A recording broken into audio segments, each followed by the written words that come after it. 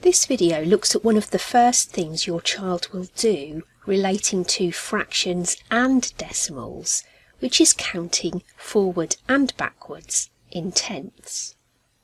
1/10 as a fraction looks like this. All that means is 1 divided by 10. All fractions have a numerator, which is the number on top of the line, and a denominator, which is the number below the line. The number above the line is how many you have, and the number below the line is what you've divided it by. So 1/10 is 1 divided by 10. If we have a piece of card, we're going to divide it into 10 equal pieces. Each one of those pieces is 1/10 of the whole shape. We need 10 of those yellow cards to fill up the red card. So each time we add on a tenth, you'll see that the denominator stays the same, but we're adding 1 to the numerator each time. And 4/10 and 5/10, which you'll probably recognise, is a half of the whole piece of card. And we carry on 6/10, 7, 8, 9, and then the final tenth that we put in has covered the whole piece of card. 10/10 is the same as 1 whole. Whatever you have that you divided into 10, 10/10 is the whole thing. And with any fraction, if the numerator and denominator are the same, you have 1. Counting backwards in tenths, here we have a whole pizza. It's been divided equally into 10 pieces. Each piece is 1/10 of the whole pizza. Currently we have 10/10 because the whole pizza is there.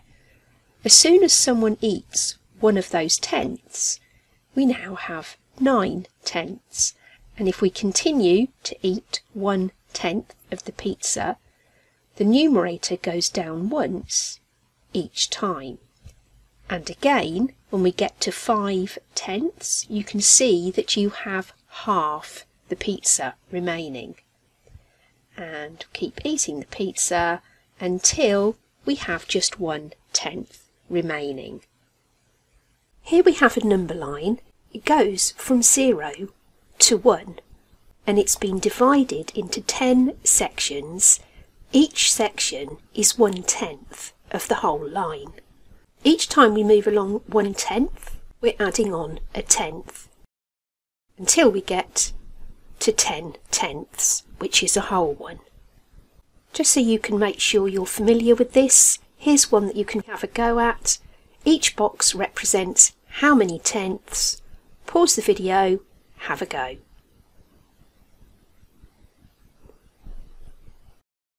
3/10, 6/10, 9/10. Once you've got the hang of counting in tenths, counting back in tenths shouldn't be too much of a problem. If your child is confident counting back in whole numbers from 10, then this won't faze them. If we look at this line, we've got the 10/10 to give us 1 whole one. And if we take 1/10 away, we have 9/10 left. If we have 9/10 and we take away 1/10, it goes down to 8/10. So you can see how similar this is to ordinary counting. The numerator, the number at the top of the fraction, will go down 1 each time you take away a tenth. The denominator, the number at the bottom, will stay as 10 because we're counting in tenths. Here are some counting back in tenths for you to have a go at. Count back 3/10 from 1. How many tenths do you get to? Pause the video, have a go. From 1, count back 1/10, which takes you to 9/10. Count back another tenth, which takes you to 8/10. Count back another tenth, that takes you to 7/10. Count back 3/10 from 1, you have 7/10. This time, count back 4/10 from 7/10. Pause the video, have a go. Here's 7/10 on the number line. Count back 1/10, that's 6/10. Another 10th, that's 5/10. Another 10th, that's 4/10. Another 10th. Counting back 4/10 from 7/10 takes you to 3/10.